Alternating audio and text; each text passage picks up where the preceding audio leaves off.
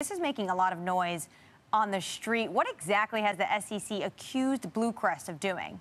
Well, these allegations, they do stem from 2011 to 2015, so we have to be really exact about the time frame here. And it was over that period that BlueCrest started an internal hedge fund to manage the money of the billionaire founder, Mike Platt, as well as the external money, which it eventually did stop doing in 2015.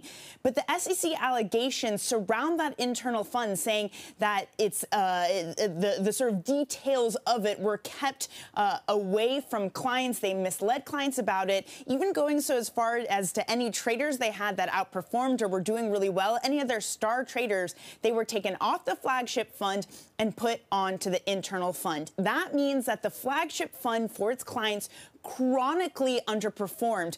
A lot of it was managed by an algorithm, and this algorithm allegedly just copied the trades of its main traders, but on a one-day delay. And of course, if you're trading on a one-day delay, it means you miss a lot of the market moves, including the 2013 taper tantrum. Now, BlueCrest says, we are pleased to have resolved this matter, which primarily involved disclosures that were made more than 5 years ago, Anne-Marie. Yeah, Dani, but could this kind of thing happen again? Like, what impact does this have on the entire industry? Well, the hedge fund industry was already in a lot of trouble over the past 5 years. More funds have closed than new ones have started.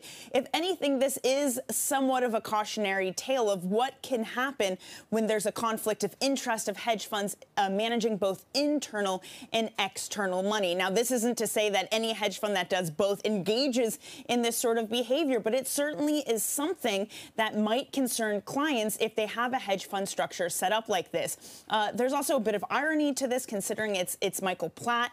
Just a year ago, he was caught on camera in a sort of mock interview with a taxi driver, bragging about how much money he had, the fact that he was a billionaire, telling that taxi driver, I'm a hedge fund manager and I've transformed my personal fund into a personal investment vehicle because we made such high returns. So that bragging, that very public bragging, sort of coming full circle now, Anne-Marie.